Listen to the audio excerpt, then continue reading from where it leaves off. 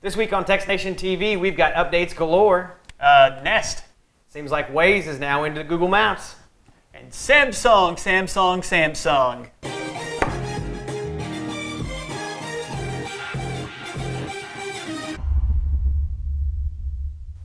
Hi and welcome to txtNationTV. My name's Rusty G. I'm Alan. And this week, like I said, it's all sorts of updates that we've got going on. I want to talk about one of my favorites because, well, I just happened to pick it up here tonight. And later this week, you might see an unboxing of this said device. What is this, Rusty, a pencil? No, that's a stylus, and it's the S Pen. Thank you very much. The S Pen. Yeah, I went through and I have now upgraded from the Galaxy S3 to the new Galaxy Note 3, as you see here. Larger screen, obviously. Bigger phone all the way around. Faux leather backing, blah, blah, blah, blah, blah, blah, blah, all that. So that's my one update for me. Faux leather, huh? Yeah. Yeah. No cows died for this. Sad. Besides my updates, I wanted to hit you up with this. Google, this last summer, announced purchasing Waze, one of our favorite GPS apps that we've talked about before on the show. Yeah, I've had it, what, 2 years, 3 years? Yeah, I've had it going on 4 years. I think I've had it since pretty much they announced anything United States, because they started out in Jerusalem. Yeah. And so they're now into the United States, and they've been there for quite a while. So I'm a big user. They have a social side of it where you can play a game inside the app. And you used to be able to collect dots, but now that there's so many players, there's no more dots pretty much. And I used to be like 14th in the entire state. What are you now? Like 75th, because I haven't driven around in a long time. So for those of you that know anything about it, Google has now started to implement those Waze ideas into the Google Maps. You'll see it in some of your updates as they come along. What you're going to start seeing is traffic being updated. The maps have been looking a lot more crisp. Real, I guess is the word I'm looking for. They've also updated the car icons and everything like that. And yeah. Also the chatting, if you see another Wazer, you can honk at them. Yeah. Virtually honk at them, and things like that. So definitely cool stuff that you'll be seeing coming up around the corner. So what other updates have we seen this past week, Alan? Well, Nest, as we've talked about since Nest 1, and we got a Nest 1 video here and a Nest unboxing here. I hope Rusty can put those there and there where I pointed. But as you know, the Nest Smart Thermostat, I think everybody knows about that now. And probably they loved your video, by the way. That video is getting the numbers up there. Yeah, I recently rewatched it and have no idea why. But we love it. I actually lied in that video. I said that when I sell the house, I'm taking it with me. No, I left it there. It was a pretty good incentive. The young kid that bought it liked it, so let him have it.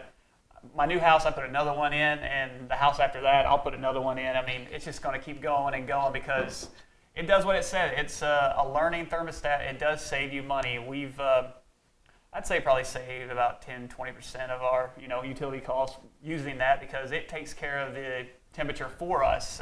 Right. Like I said, probably everybody has one because last year around Black Friday, that was pretty much a big ticket item. It was for $149, I think is what it was. Yeah, for the original Nest one, yeah. And $229, I think, for the second generation.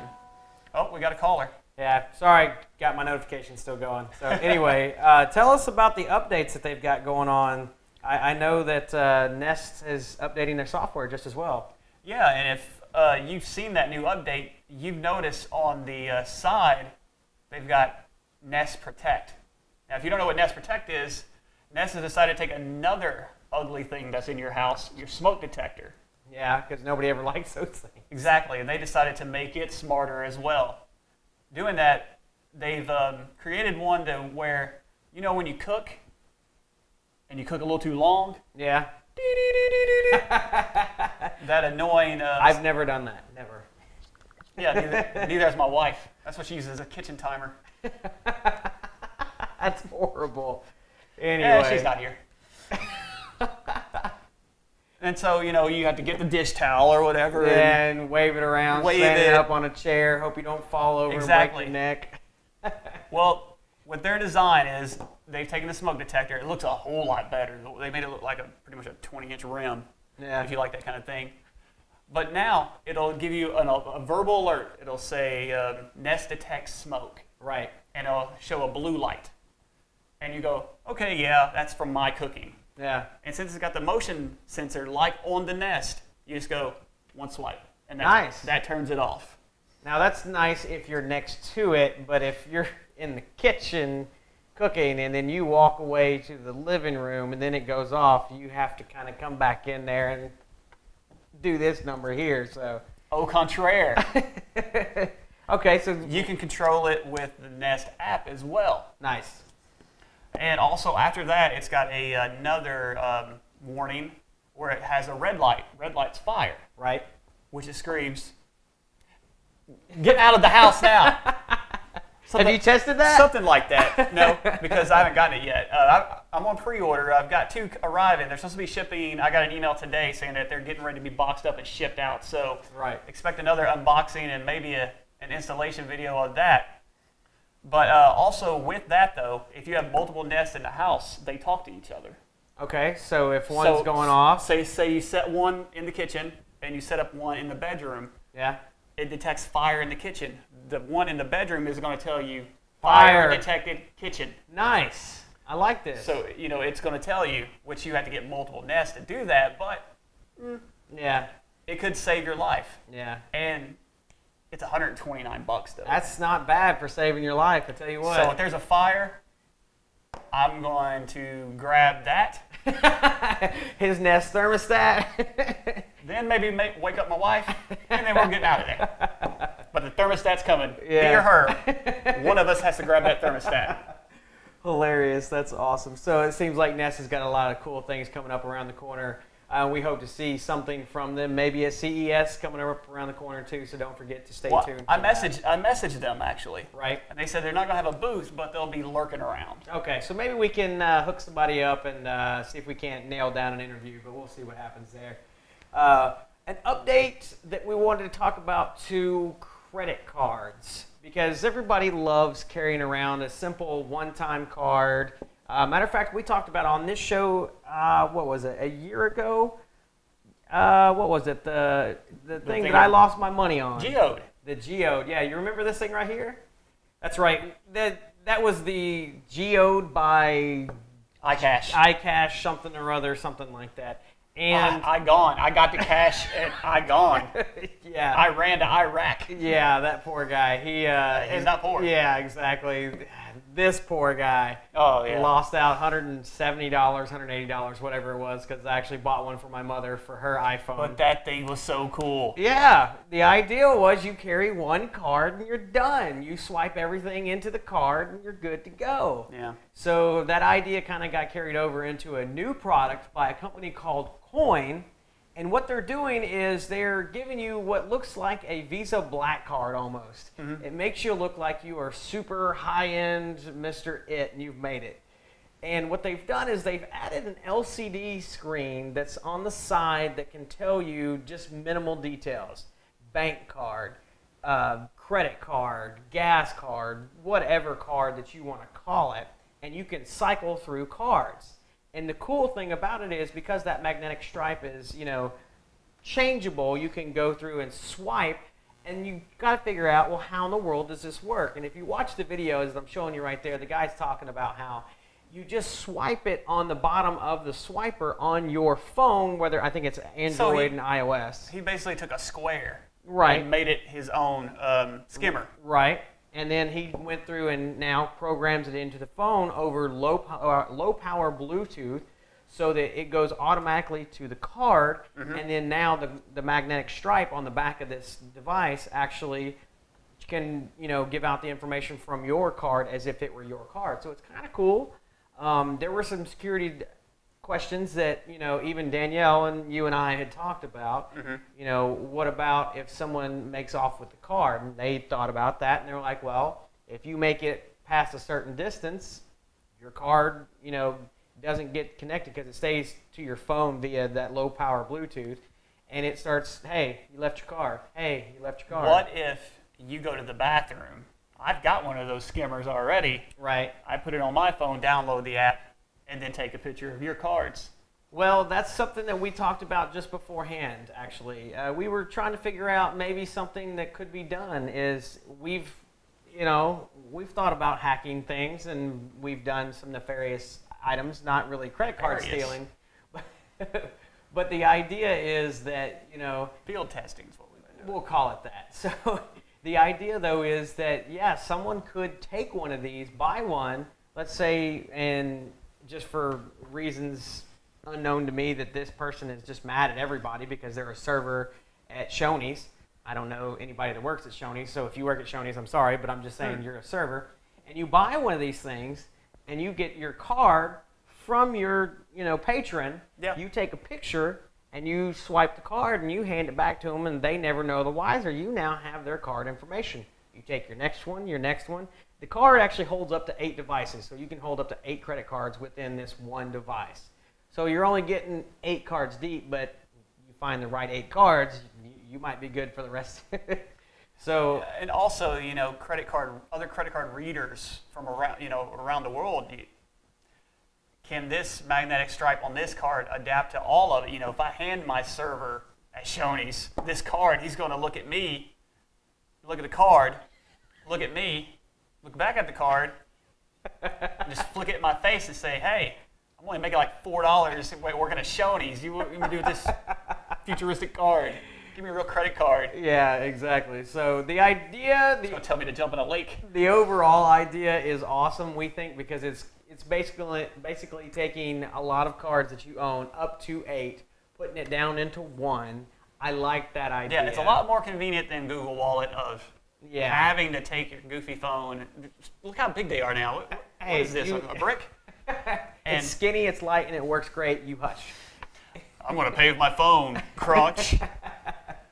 But anyway, so look out there, see what you think. I think it's a great idea. There are some security issues, as with everything is when it's brand new. I like the idea. I like the moving forward with it. What I want to see is NFC wearable, a ring, a watch, something. Well, you saw the Bluetooth ring that we had talked about before that had your information on it that you could carry. I forget what all it was, but there was a Bluetooth ring, something like that, could carry information that was also NFC enabled. Yeah. That could, I think, unlock your phone, I think was what it was. And so, obviously, because it can unlock your phone, it can also do other things that's built in. If you something else that runs on low-power Bluetooth that could also, that, it detects. I don't know if you can see that, but, what this card has also, if you leave it on the table, walk away, your phone, detects a distance and buzzes and lets you know, hey, you left your card. So that's something pretty cool that we want to see in the future. Also, one last thing that I wanted to kind of throw in before we get done with the show for this week. We're going to be kind of short because we didn't have Danielle with us this evening, but she will be here for her episode later. But the Simple TV we talked about last year, I believe it was, the little small white box that was another streaming device. Something cool that we saw that's kind of shown up in a couple 2013 gift guides. They have now updated this device with dual tuners, being able to stream up to 5 people at once, being able to now watch your shows on tablets instead of just your phones, being able to record, I think, depending on the hard drive size or whatever it is, record, and being able to spit it back out, like I said, to those 5 devices. Check it out. I think it's simple.tv is the website. You can check out all the full details there. It's just a small updated black box, and it's really super cool. I guarantee you go check it out. It's going to be a neat little device if you haven't already gotten yourself a streaming box of some sort, whether it be the Roku, the Apple TV, Chromecast, the $35 Chromecast, which I don't think we have ever talked about on this show specifically, but the Chromecast is another awesome device that for $35 you can get, your Mac or PC. HBO Go is coming to Chromecast, by the way. It's up there. You can't click on it yet, but it's up there.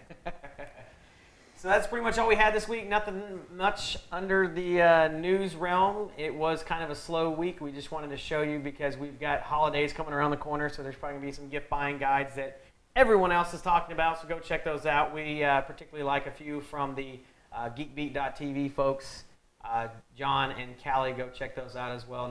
Whatever they tell you to buy it, because they're actually real people who go out here and test these on the road, and they don't just sit behind a table and act like they've seen things and been places and talk about them. They actually are out there doing it. I'll have a full review of this later because it's a great device. I play Ingress on it. So anyway, so that's all we had for this week. Make sure you follow us online in all the locations. I'll start us out. Make sure you subscribe and like this video on youtube.com/txtNationTV. If you're still on there, facebook.com/txtNationTV. You can follow us on Google+. It's gplus.to/txtNationTV. The google.com/+txtNationTV is not there yet. I don't think they've allowed for it, but we'll make that work some point. Speaking of that, what do you think of the new comments? Comments on Google+ is new comments on like YouTube, like you see it now. The updated comments. Yeah. What do you think of that? I haven't exactly messed with it just yet. I have not. I saw the news flash come up and said something about it. I've seen some complaints already. Yeah. It's the first week out of the box. Of course, there's going to be complaints. Well, some people were complaining about how maybe this is turning Google+ into Facebook because they're starting to see a lot more phishing and spamming and things like that. I actually got spam botted earlier this week. I had one guy come through and like everything I did for the last week and a half. I saw that. That was a girl, wasn't it? What no, was that thing? I don't know what it was. It literally +1 to everything I had ever done for for forever. Maybe he was just interested in you, Rusty. No, because that's called a fan. You gotta embrace the fans. Anyway, where else can you follow us online? Twitter. Yeah. There you go. Invest. TWTR. And don't forget, you can always check us out on our website, txtNation.tv. We've got more things coming up. We've got interviews planned throughout the rest of this year. We've even got some folks from London who share a name with us without the .tv, but turning it into a .com, who have given us a call, and we'd like to schedule something with them again. So look forward to that in the future. We've got not Mobile World Congress, but we've got CES coming up here in January. So make sure you stay tuned for that as well. Yeah, maybe they'll let us into Mobile Exactly. World. Follow him on follow him on Twitter as well. He's at Alan. Text Alan. Sorry, missed that. And is this our first video? It must be. And at Rusty G. There it is. Thanks, guys, for watching. Stay subscribed. Keep watching. Keep sharing. Keep liking. And spread the word, because we one day would love to be able to be on your TV across some tech network. May it be Revision 3, Discovery Network, whatever. Or just watch this on your smart TV. Go to YouTube, and we'll be right there. Sounds good. Thanks for watching, guys.